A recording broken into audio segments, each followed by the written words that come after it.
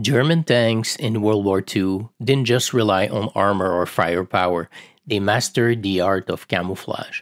From the sneaky ambush patterns to the chilling winter schemes and the iconic tricolor designs, each camo had a story and a purpose.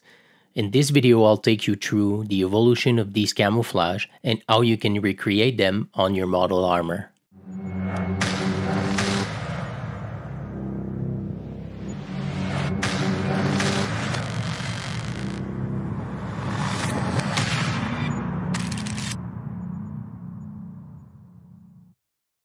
The base color of any of this camouflage was dark yellow or dunkelgelb. Subsequently, the armor of tanks was painted in irregular spots, streaks, and lines with two additional colors, dark green, olive brown, and dark brown, rot brown. During the spring-summer period, camo colors were mostly green. During fall, camo was more brownish. Number 1. Tricolor camouflage. Through the war, the gray camouflage proved itself to be insufficient, especially on the Eastern Front. That's why the Dunkelberg of the dark yellow camouflage, it's super easy to do. So basically, you're just the base color will be dark yellow or Dunkelberg. In this case, to apply the camouflage, I use a Tamiya plastic putty. It's a super nice putty if you're not familiar with airbrushing, or you even want to do it with a regular paintbrush. It's super easy because it's going to define all the different area of the camouflage that you want to do. It's only in 1942 that the instruction of a new base paint for the German was established. So the first part of the camouflage is a color that we call olive brown, so RAL 6003, and that's the first part of the camouflage color.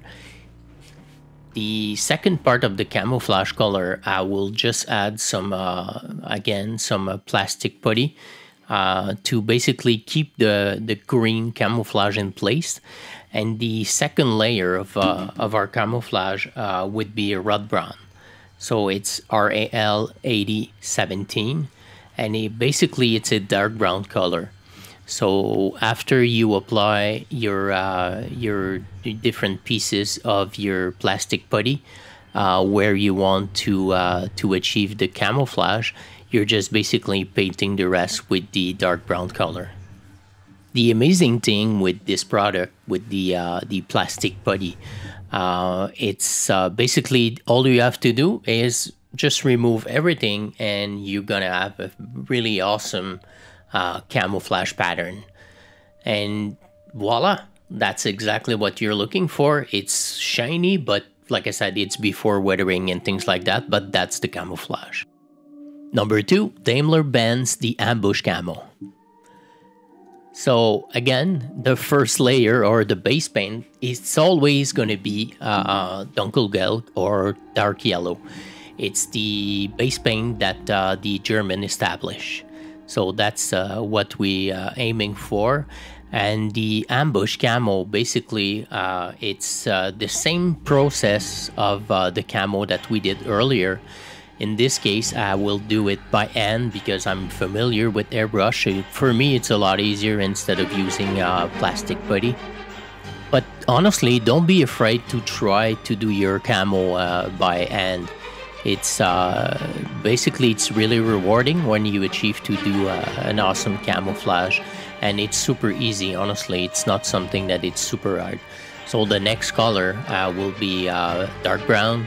And again, it's the same pattern at the tricolor camouflage that we talk about in the first part of this video. Those colors were introduced is, I would say, late 1943 on the history part. And after you did this, the tricolor camouflage, the only difference is you're gonna add some small dots. So basically, again, in the green and dark brown area, you're gonna add some dark, not dark, but dunkelgelb or dark yellow dot all over this kind of patterns. And on the rut brown or dark brown area, it's going to be the same thing as the dark yellow. But when you are working with Dunkelbell color, you're just going to add some rut brown dot. So it's kind of it's not really confusing, but just remember that on the other color, that the dark yellow, you're just going to apply a dark yellow dot. And on the dark yellow itself, you're just going to apply some red brown dots. So that's the result, and it's an amazing camo. Number 3, winter camo. Again, we start with the same base color, dark yellow, and at that time, high quality paint was only sometimes available in large enough quantities. So another widespread solution was whitewash. It was an inexpensive paint or stain made from lime and chalk dissolved in water. The thing with the whitewash is it was durable and will wash or wear off fairly quickly. That means it could be removed quite easily in spring.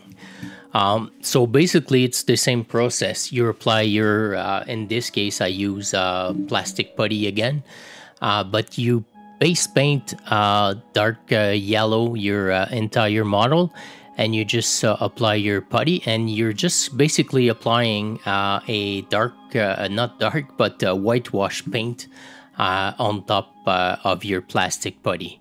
It's a super easy process, and in this case, I use AK Interactive. They have a whitewash solution already in a bottle, so it's super easy.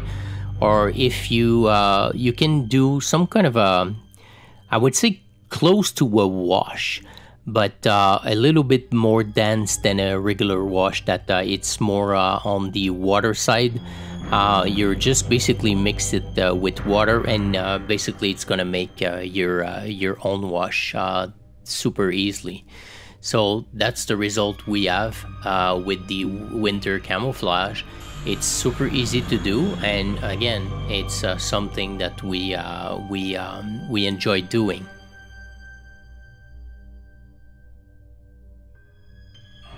Whether it's the tactical brilliance of the ambush pattern, the chilling realism of winter camo, or the bold versatility of the tricolor scheme, each camouflage tells a unique story of warfare and survival. These patterns weren't just for looks, they were crafted for survival in some of the most brutal battlefield.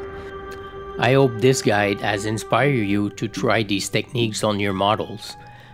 Don't forget to share your creation in the comments, and let's keep the story alive one model at a time.